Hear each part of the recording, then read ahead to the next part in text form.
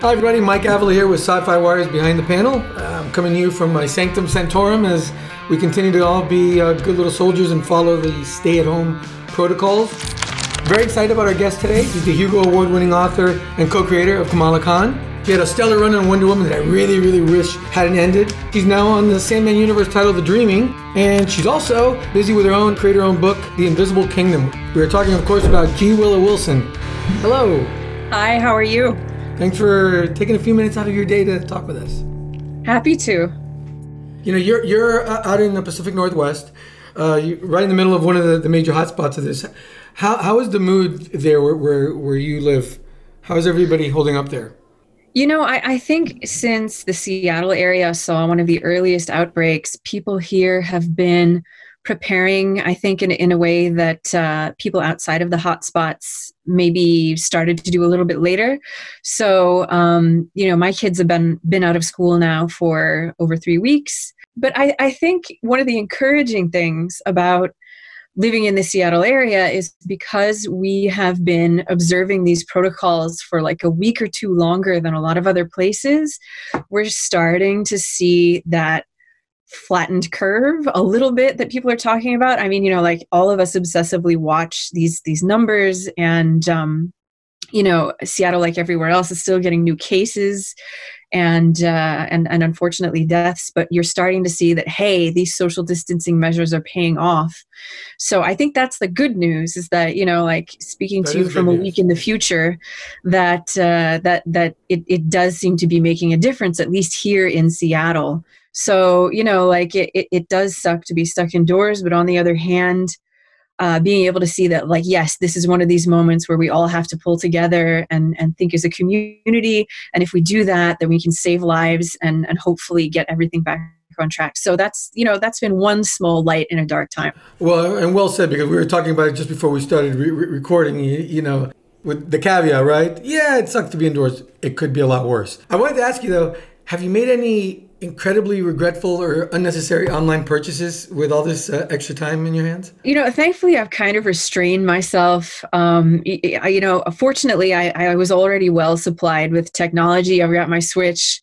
You know, like the kids have their tablets. The whole limit your screen time and do healthy, you know, outdoor social things has flown out the window. So, you know, I've been playing through Skyrim for like the third or fourth time. It's a weird time. I know we keep saying this, but I think for everybody, you kind of realize who you really are when kind of the supports of that daily routine, that daily structure, and all of those things are kind of taken away, and how you relate to the people in your household when all of those bustling, you know, like errands and school and all of this are kind of gone.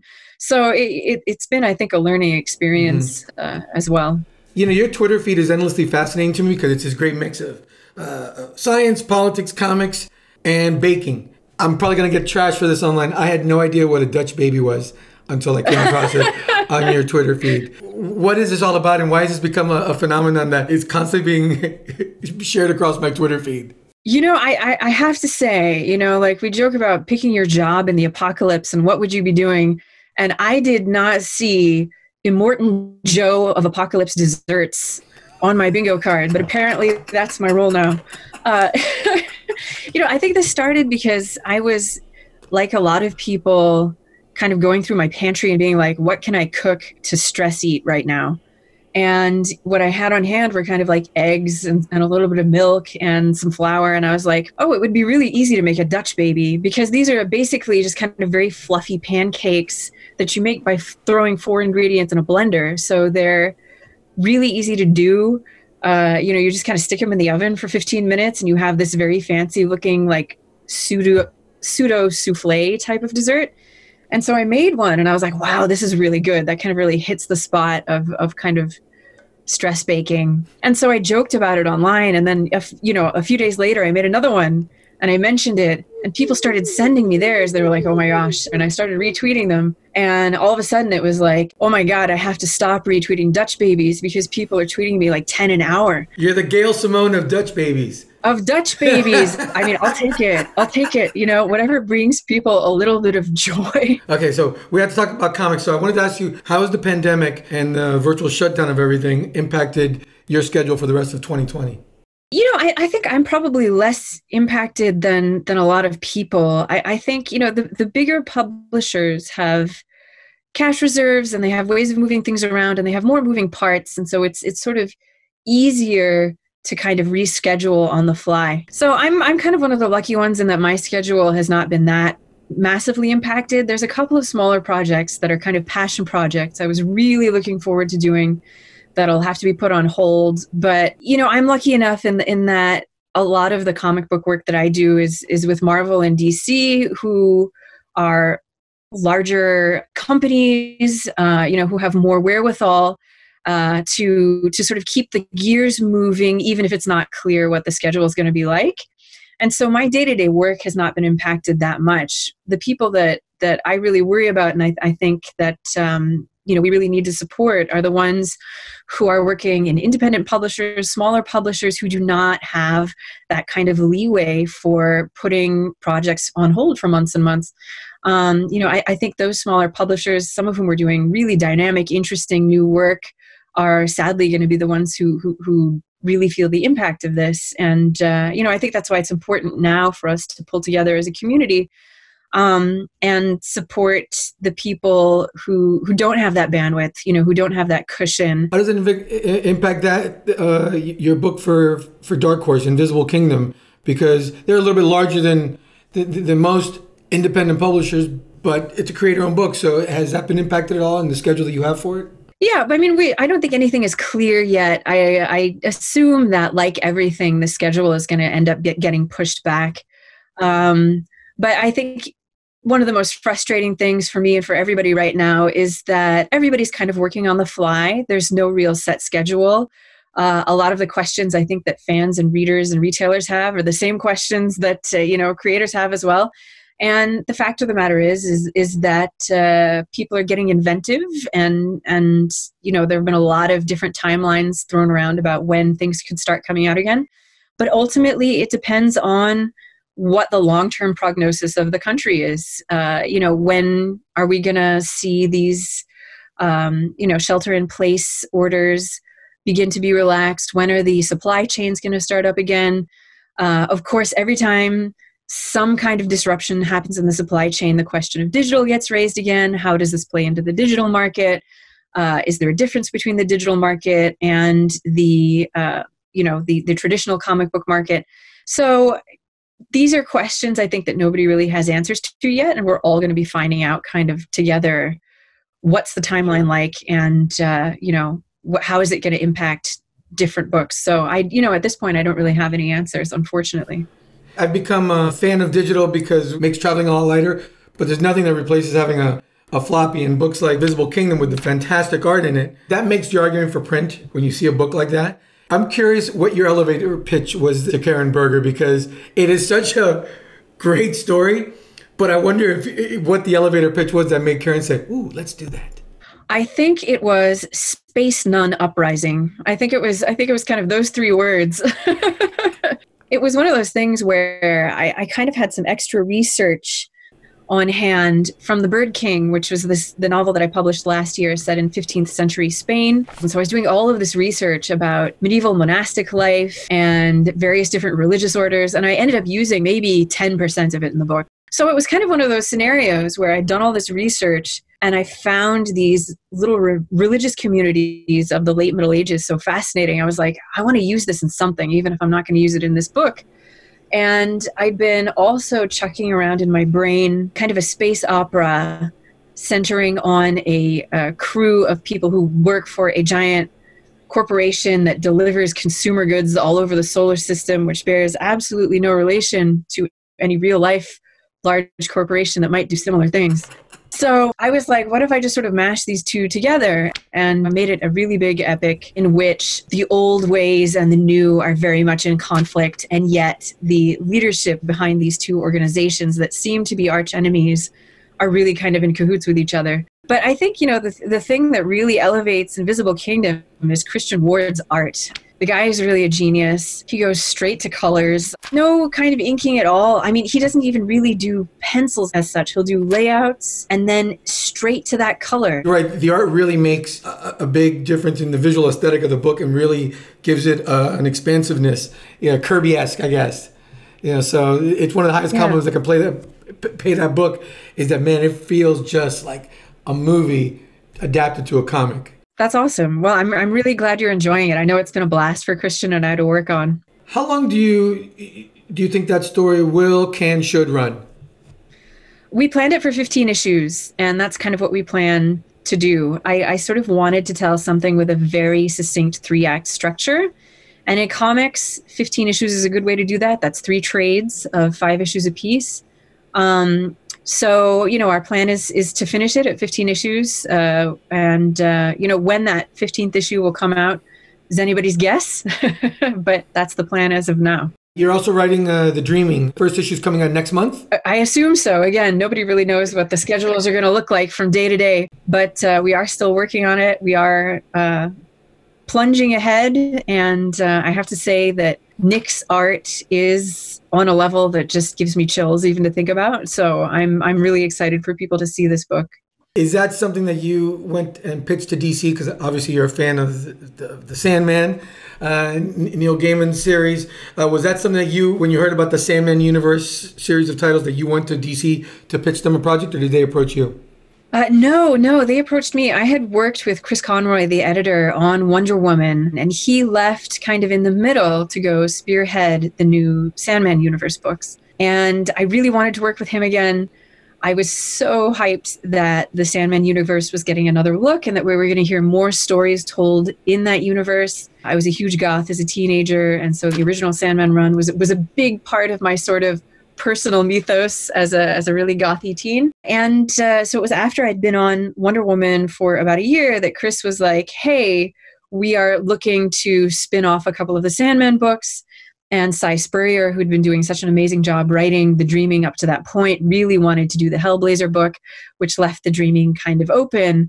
And did I want to, at some point, hop off Wonder Woman and, come to the Sandman office? And I was like, yes. It probably seems strange to make that kind of lateral move to a lot of people who would think, why would you leave Wonder Woman for any other book, literally any other book of any kind? But as much as I loved Wonder Woman, 2 books a month plus my own novel plus an indie book plus I was on tour was kind of a lot. And I was looking to kind of clear my plate in 2020 and do fewer things, hopefully better. That was my theme for this year. So it seemed like, okay, this is the sign. Shift down to a book that comes out once a month, focus on doing fewer things in 2020, and kind of take stock. I had no idea that, of course, 2020 was going to deal us this unbelievable blow in which everybody is kind of taking stock of their lives in ways that they maybe didn't anticipate. You've talked about this, I think, in the essay you wrote for the DC Comics blog. You talked about the challenge that a writer faces when they try to add something new to an existing franchise. Wonder Woman's got 80 years of backstory mythology built into it, hugely familiar character. While I personally think your run was excellent, it sounded like that was a real challenge for you to keep coming up with something that you felt was fresh enough to add to it. How much did that play into the decision to go from the Wonder Woman office, as you called it, over to The Dreaming? That was kind of part of it. I was having a ton of fun on Wonder Woman. And yet at the same time, I felt like, I will admit this to you because we're living in the end times, I felt like I really wasn't hitting the high notes. I think part of it was I kind of went into it with this feeling of intimidation. This is Wonder Woman. It's really easy to get in your head, I think, when you're handed a really iconic character who's been written by the best minds in the business, drawn by the most brilliant artists in the business, and has been around for 80 years. And you're like, it's not just one pair of big shoes, it's like 50 pairs of big shoes that you kind of have to fill. And I think I kind of tried to do this very big, somber, epic, like gods and monsters series when, kind of what I think I do well and what I'm most comfortable in are smaller, quirkier, funnier, more personal stories. And I think I could have done that, but I was like, I'm going to prove to myself that I can do like the big somber epic, like, everything is majestic. Like I'm going to hit that tone. And I don't think I really got there. And it was sort of frustrating to me because I was like, I don't feel like this is my best work. I feel like it's somehow not hitting those high notes. And it was really, I don't know. I mean, I don't want to Willow-splain to you, Willow, but I got to say, I think you're selling your work a little bit short there. So answer me this, because I think like Tom King is one person who's probably moving towards this model, where him and Mitch Gerrard's, right, they like to work on these maxi series, self-contained stories, somewhat out of continuity, and they can focus on making the best 12-issue story possible and then getting out of Dodge and moving on to the next project. Is that more fulfilling for you? And is that something that you'll look to do more of in the future, where you do a standalone arcs, whether it's with an established character like a Wonder Woman or whoever, or somebody in Marvel, where you go in, you do a year and a half or two on the book, and then you say peace out and move on? Is that a good way for you to maximize your creativity with some of these characters? I think it really depends on the series and on the character. I think you can get into trouble when you don't realize, okay, my tenure on this book needs to be over. I think it's sort of easy to get to a place where you're kind of spinning your wheels and you don't really realize it. I think a good way to do that is to have a set endpoint. But on the other hand, you can also have the opposite reversal of fortune where, like for something like with Ms. Marvel, I had a 3-issue exit strategy because I assumed that we would get maybe 10 issues, maybe 12, and I ended up writing 60. It really depends, and a lot of it has to do with, in monthly comics in any case, the readership, and are they responding to these characters? Do they love this story? Are they dressing up as these people? Am I seeing photos of them at cons? So it really kind of depends on a lot of factors. And I think that's what makes comics pretty unique as a medium, because it is so collaborative and because you are so close to the readership, because it is ongoing, it's almost more like writing a TV series. You kind of have to figure out season to season what's working, what's not working. And I think you can get really, really good storytelling out of that kind of anthology series model, where it's like, okay, yeah, we're going to do one season or one set of 12 issues that is going to tell a distinct story, and then we wrap that up and it's done. So that gives you a good sense of pacing, where you don't have to worry about stringing it out over 2 years or 3 years. You can say, okay, I have an endpoint. And that makes it structurally quite sound, because then okay, I know what needs to go here. We're in the second act. I know what needs to happen. Whereas if you have the really long game stories, you kind of have to think about really spooling out that tension and finding little mini arcs within the bigger arcs. So it's a very different way of telling stories.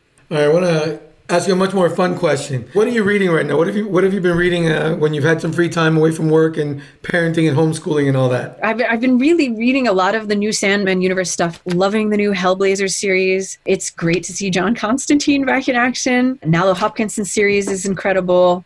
I've been doing a lot of going back and rereading a lot of my comfort food books from the before times. So... I kind of went back and reread the first few trades of Transmetropolitan recently. I was like, is this as on point as I remember it? Because it feels like it's just kind of happening right now. It feels like very much a documentary. My eternal comfort food, which anybody who's ever talked to me gets sick of me talking about, is Peter Milligan and Chris Bacalo's Shade the Changing Man from really early Vertigo. I love that series. Whenever I get sad, I go back and read that. For me, as for a lot of people, this period of time has been about the things that feel comforting in a time that feels extremely disruptive and there's a lot of upheaval. So, for me, it's been a lot of that. It's been going back to the things that I read, in my late teens in some cases. Thank you so much for taking some time to talk with us today, Willow. And everyone at home, please make sure to follow her on Twitter for all sorts of baking tips and all sorts of other entertaining news bits that she puts on there. Thanks again for taking a few minutes of your day to talk with us, and best of luck with everything for the rest of the year. Thank you so much. Thanks for having me, and good luck to you as well. Take care. My thanks to G. Willow Wilson for joining us today. If you haven't read The Invisible Kingdom, please do so. It is space opera done right. A really, really gorgeous book. And if you want more great comic book videos, just subscribe to our YouTube channel. And don't forget about the Behind the Panel podcast, available from wherever you get your podcasts. And the last plug, don't forget about the weekly column at SYFYWIRE.com. Stay safe. We'll see you next time. And remember, wash those hands.